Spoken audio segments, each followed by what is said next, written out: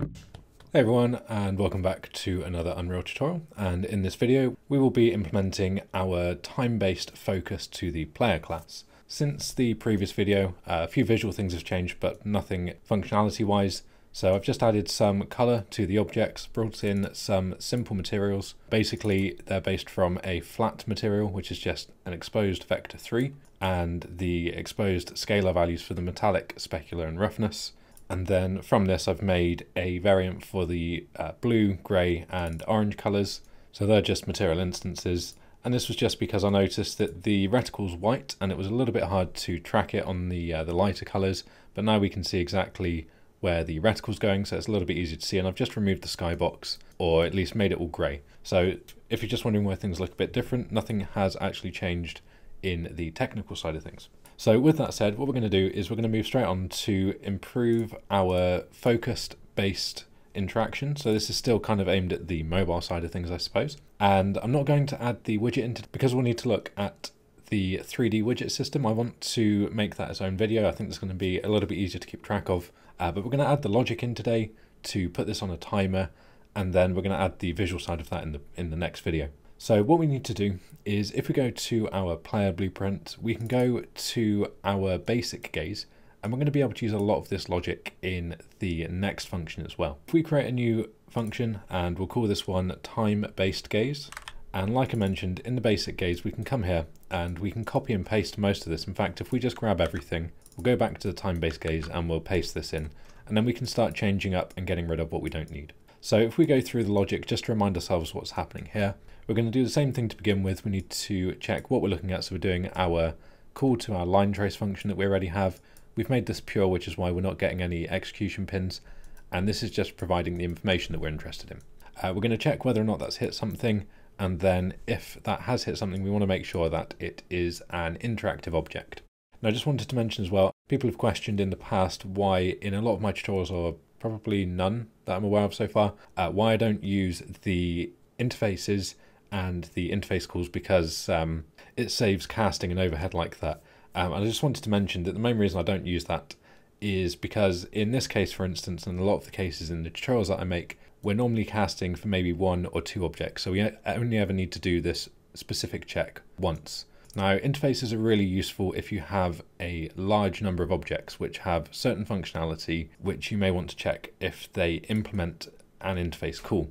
But in regards to performance, I think what people don't realize is it still needs to cast. So at least we can narrow down here what this is being cast to, because we know that the only other thing we ever want to interact with is our interactive base class. Now you could stick this into an interface and check whether an interface is used on the class that you're looking at, but performance wise it's not any cheaper, and that's only really good, like I said, if you've got a lot of things and you don't want to go through a big list of casts in your blueprint, as that's going to start getting messy. So just to answer that question, that's why I don't use interfaces very often, especially for the tutorials. It never goes that deep to need something quite so vague. At the end of the day, it's doing the same thing, because once you check the interface and you do the call through that, it's essentially the same as casting it and using that reference. So what we're doing here is we're casting to see if we've hit the interactive base class. If something implements that, then we know that we can interact with it. So this is the bit where we're going to need to then come in and change this a little bit.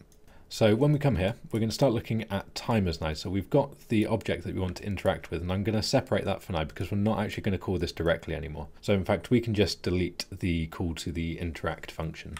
What we're going to do here is set a timer by function name. So set timer by function name. The function that we want to call at the end of this is going to be our interact function.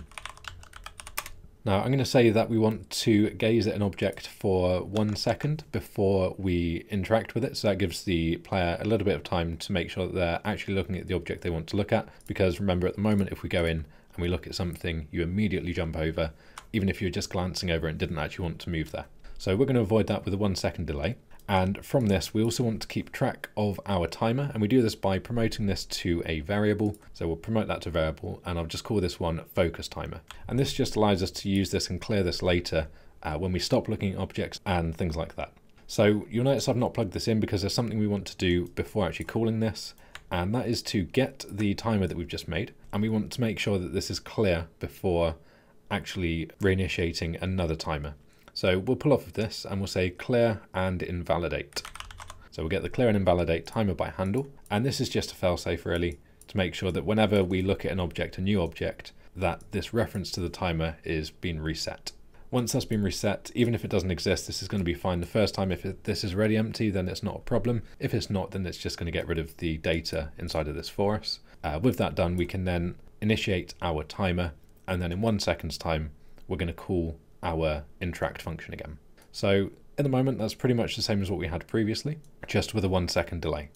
And there's some functionality we want to put here a little bit later. So what I'm going to do is, this is going to be for the next video, so I'm just going to make a comment so we know where to look when we come back. And this is going to be where we implement the 3D widget. I'm just going to add a comment here so that when we come back into this class, we know one of the places that we want to look where the logic was going, and I'll just make this a color which is going to stand out when we come back. So this is going to be where we implement a call to create our 3D widget, but as I said, I'm going to leave that for a separate video just so that everything's easy to find if you wanted to reference a specific topic in this playlist. So the next thing we want to change is down here. So now that we've got the call to the function, so the same as we had previously, we're going to have this function being called. We also want to reset this, and we want to do a couple of different things when we reset the timer as well. So like previously, if we are not looking at our interactive base class object, or we haven't found anything at all, so we're looking at the sky or the floor, then we want to make sure that the interactive object and the focused object are set back to null, so that's still correct. But we also want to do this again, so we want to clear and invalidate the timer by handle. So we'll plug that in there, and we'll hit compile there because that is pretty much everything done. And then finally, like I did previously, I'm just going to copy and paste this comment over here because again, we're going to do some more logic here in the next video. But for now, I'm just going to remind myself what this is going to be. So this is going to be where we invalidate and destroy the timer when we've made it. So destroy timer if exists, which is going to remind me that we need to do an isValid check there. But at the moment we don't have those objects to spawn in or to destroy. So what we should expect now is if we go back to our event graph first of all, we're going to replace the basic gaze for our time-based gaze. We will plug this in down here, and this will now call our new function. So as I said, the new function is very similar to the previous one. This is just going to give us a second before anything happens. So if we look at this for a second, we can see that we are then having the interaction starts with those objects. And this is going to be nice and easy to change. So if we go back into our function quickly, we can come back down to where we are setting the timer. And if we promote this to a variable, we'll just call this the timer length. That means that we can pretty much change this on the fly. So if we wanted our timer to be a little bit longer, we can come in and set this to 3 seconds. And that just means that instead of after 1 second that being called, this is going to be called after 3 seconds. So we'll have to look at this a little bit longer. And all of this will be taken into account when we implement our widget as well. So we don't need to worry too much about that. This is going to be made very universal for the widget object we'll be creating. But that is the time-based functionality for viewing things, just a little bit more pleasant for most VR experiences, which means we can pretty much get rid of the basic gaze now because we've got our timer length that we can set down to something lower if we wanted it to be more instant. Now, one thing to mention is that with timers, if you've not used them before, you cannot have a zero-based timer length. So if we come in, nothing can be called on a timer immediately, so this now just won't work. This is quite simple to override. Just make this something really small, something unnoticeable like 0.01, and you've then got pretty much instant interaction with the objects again. So just a small workaround there if you wanted to work with the timer but still have it happen very, very quick. So that's pretty much everything for the time-based focus functionality that I wanted to go through. So I will leave that video here for today. As always though, if you've enjoyed the video or found it useful, then please do leave a like and share the video around, that always helps. Don't forget to hit the subscribe button if you want to be kept up to date with any of the content coming from any of the playlists on the channel. And as ever, thanks for watching, and I will see you all next time.